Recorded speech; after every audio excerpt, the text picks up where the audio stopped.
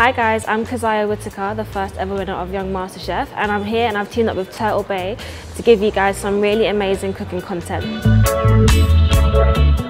I feel like everybody in my family can cook, so I think it's probably genetics as well. Mum's a chef, she's a caterer, so I spent a lot of time at cooking events, helping her out in the kitchen, and then once I moved out and started living by myself, my cooking journey, I just got loads of freedom in terms of my creativity, and I started trying out loads of new things. And I just thought to myself, why not document this? And that is when I started putting my recipes on social media. And surprisingly, it got a really good response. Some videos got nearly like 500,000 views or more.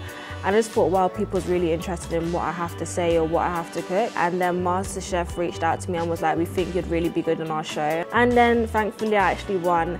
And I feel like that was where my food journey really started and really started to kick off.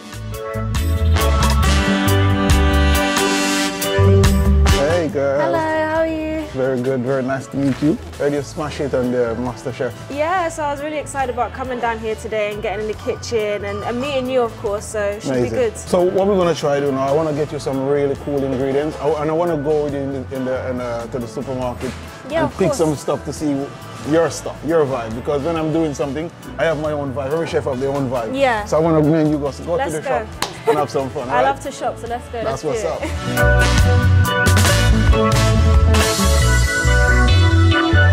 To make it jerk, right?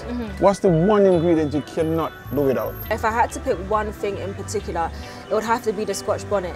I feel like jerk sauce or anything to do with jerk without Scotch bonnet, it just doesn't make very much sense to me.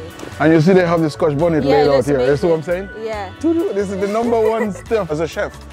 This is the home. This is where you want to be, you know what I mean? So I feel like making sure you get the best of the best in terms of ingredients will definitely help you have the best result when it comes to your food. Definitely. Anything else you need? We stuck to the list. Super. We didn't get carried away, but we've got everything we need. That's the most important thing. Stuck to the list. Yeah. Let's go cook, my darling.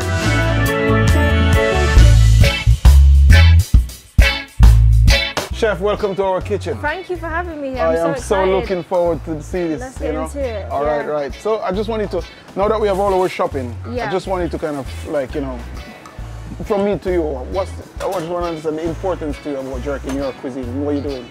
So I feel like jerk is important to me because it kind of brings people together. I feel like around a pan, jerk pan is where you have so much conversations, it's where you have so much memories, it's kind of at the heart of so much different stuff. Can relate to that. Yeah, so I feel like that's why jerk plays such an important role in my cooking, but also like my life, my upbringing, which is why I feel like it's such a Caribbean staple. Yeah. It's not just the flavours used, it's also the cooking process. Because the Scotch bonnets is going in there, that's so overpowering. I like to balance it out with the sweet as well, which is why I've got the oranges and the lime to cut the spice a bit, and then the sugar as well and the honey. Are you measuring today, my darling? No, so we're all doing it by eye. All right, that's the Caribbean way, obviously. Yeah, so I just feel like the moment I start measuring stuff is the moment it all goes wrong. Yep. So let's just do it by eye and see where it takes. Proper Jamaican, you know. That's how we operate.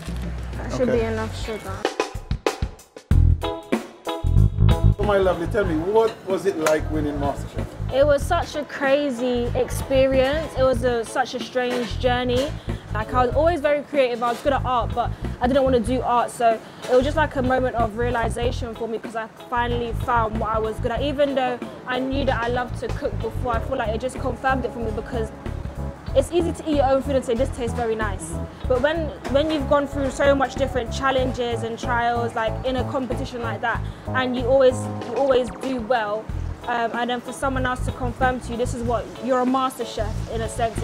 It's just so crazy. So I feel like it was definitely a moment of realization for me. You'd like to finish your jerk off with a sauce. Oh yeah. And how do you make the sauce?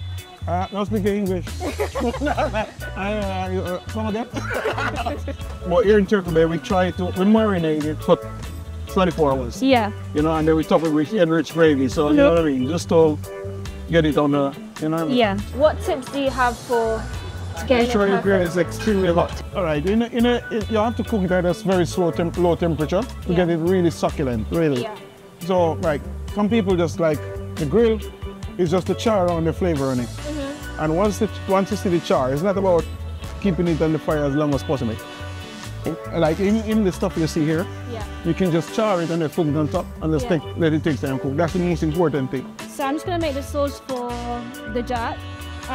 My sauce is quite simple because it starts off with the base, which is the marinade that I made, and that's where all your flavors are already.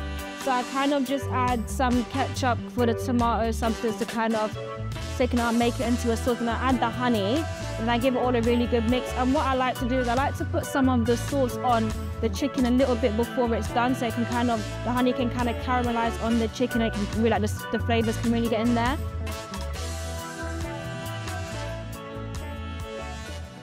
So, that's you. We've got our jerk chicken here. We've also got some rice and peas and slaw. What's your favourite piece of the chicken? What are you most the leg and thigh is my side. Because that's more soft, succulent. And... I'm a big fan of the thigh. I'm hungry now, so. Okay. That's really good. That's nice. I could have had it a bit hotter. Yeah. Me personally. Do I get chef's approval? 100%. Good stuff. Let me double check again. Go again, let me go again. Any excuse to go twice, eh? Good. Man, some respect.